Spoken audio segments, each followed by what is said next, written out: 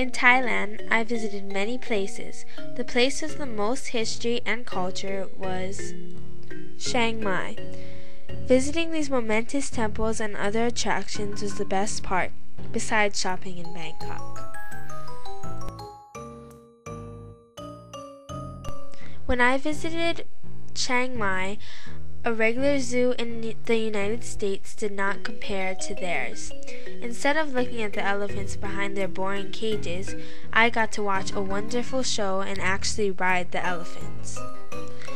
The importance of elephants goes back into historical times.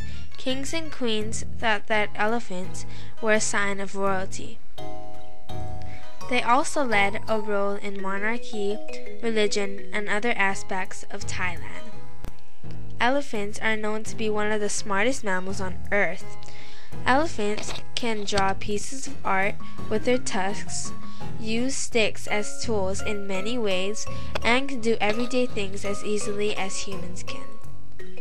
Every year, on the 13th of March, Thailand has a special holiday just for these animals, Elephant Day.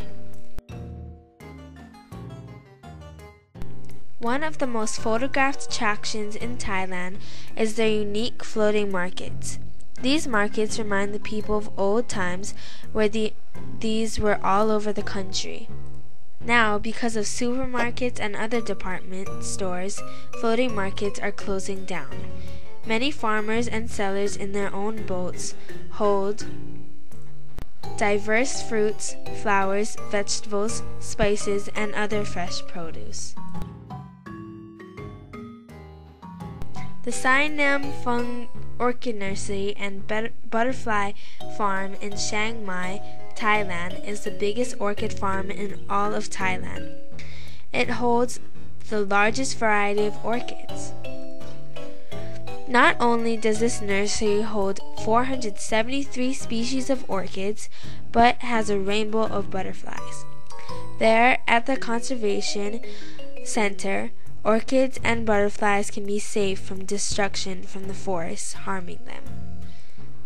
I felt like I had entered a new enchanted world when I stepped into this amazing, beautiful sanctuary. As you can see, Thailand's history, culture, and future revolves around animals and insects.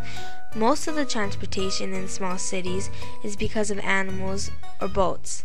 I love Thailand and have experienced many memories there.